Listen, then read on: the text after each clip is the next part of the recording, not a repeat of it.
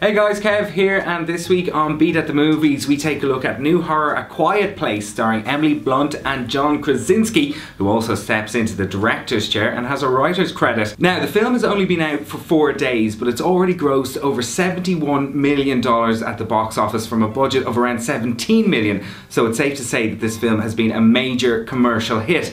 But will it go down in the history books as a great horror? In my opinion, it's a resounding yes. So we're introduced to the Abbott family with Blunt and Krasinski as the parents. They've survived a post-apocalyptic attack by alien invaders who use sound to track their victims.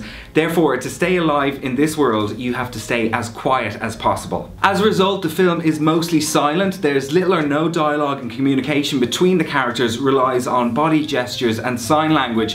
But it's not a silent film in the old school meaning. This film has an amazing use of sound and a great score, so you never really think you're watching a silent film. The film does an amazing job of preying on your nerves, and I have to say that I spent a lot of this film watching through my fingers. It's tense, gripping and original, and if a horror can tick all of those boxes, then I'm happy. I'm going to give this one 9 black puddings out of 10.